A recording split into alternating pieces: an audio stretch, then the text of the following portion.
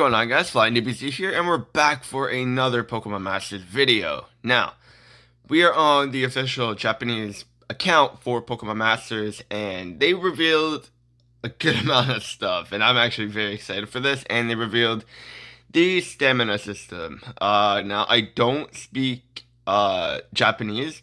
I mean, I have been learning a little bit of it, but that's irrelevant because, well, I won't be able to translate this myself. So we're going to need the help of Google Translate. Now, I know Google Translate isn't always the best, but at least we're going to be able to get some kind of idea of what they're talking about. So I do follow the Japanese Twitter account, so this is what they're posting.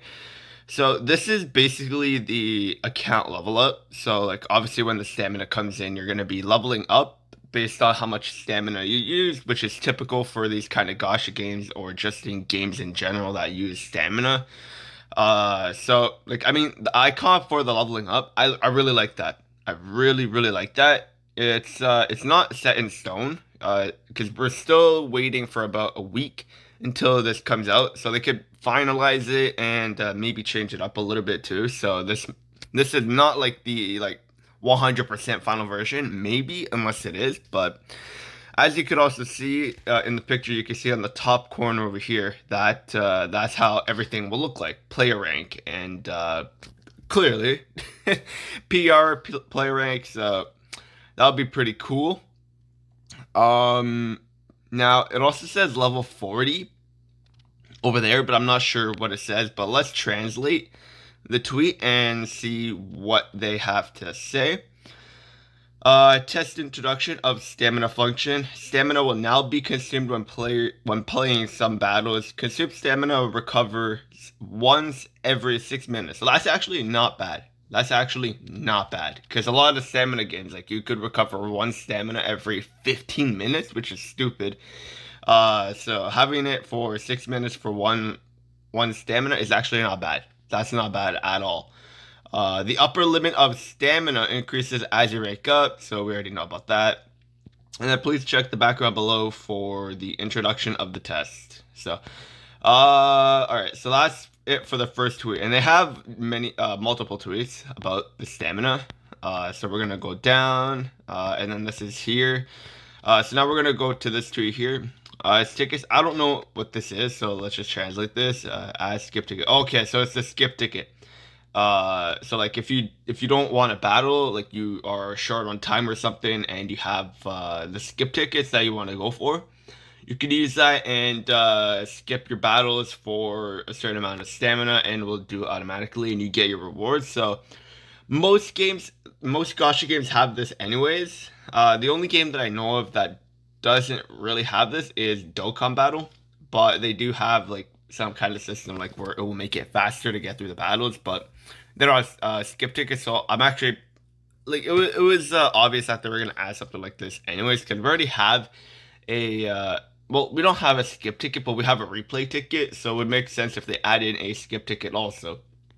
But let's see what they say here. Add skip ticket. In some battles, you will be able to use skip tickets if you meet the usage conditions. So, like, obviously, if the stage cost, let's just say, for example, 10 stamina, and you don't have 10 stamina, because your player rank isn't high enough, you won't be able to do the stage. So you're gonna have to level up in order to play that stage alone, let along with using the skip ticket. So that's that. But like, it looks pretty cool. I like it. Pretty straightforward, actually. I can't get away from the fact that like the player account and stamina is gonna be at the top. That's gonna be getting used to, but I like it. It's a cool change that I'm liking a lot. Now we come down here, which is actually one of the biggest things as well. The revamp of the training area. So this is how it's gonna look like. So you have everything organized. So you have the leveling up manual is still in its own little category. And then you have the level cap stuff all in one category. So like if you want to level cap your strikers or supports, whatever, it's all going to be in one stage. So you can get all of them in one area. And then you have your co-op orbs that you can do as well. And then you have your evolution material. So everything is all in its own category, which is pretty cool. I like that better because it's not like a full list, like a gigantic list of, oh my god, there's so much events that I need to do. No. I like this a lot better. And like it looks good. The stamina system, everything that they're showing so far looks very good. And it looks clean. As in like it doesn't look like a disaster. So they definitely know what they're doing when it comes to well, obviously they're a good company, so I wouldn't hold them. I wouldn't hold anything against them that they won't know what they're doing. But it does look very good. I like what they're doing there, but let's see what they have to say in this tweet. So add training area. In the training area, you can get dogs for what? What? In the training area, you can get dogs for neutering buddies. What is going on? I think that's just a Google Translate mistranslation. Okay, but anyways, buddy drop area. That's probably not what it is either. But evolved stone area. I don't know if that's what's gonna be called too. Have a daily limit. So yeah, it's basically like a super course as well. So that's so yeah. We're gonna get like the super course is basically like all buffed up. Like we're gonna get better rewards basically. Like I would hope so. But it also says with this edition, training and major training will be abolished. Abol Okay. I don't know if that's exactly what they meant, but that's okay. But the new trading area does look a lot better. So I don't know. We'll have to see. It's gonna come out in like a week, so we'll just have to see how it is when it comes officially. But this is what the official Pokemon Twitter says. The Japanese Twitter is posted, so we're just going off of that. And I think that's about it for what they have to post about the new system. But let's take a quick rundown to see if there's anything else. No, that's about it. So, all right. So, when the system comes out, I'm really looking forward to the stamina system. It's gonna be pretty straightforward. The higher rank you are, the more stamina you're gonna have. So then, the more time you're gonna be able to play and get better rewards. But obviously everybody when we update is gonna be level 1. So like starting like from I think maybe the 28th or the 29th, like whenever the battle villa is done, that's when the update is most likely gonna happen. So probably about the 28th or 29th when the update comes, everybody's gonna be level 1, and we're gonna have the stamina. Now, this is not going to be set in stone. Like, if nobody likes it, they're going to take out the system and go back to the old system and then adjust from there.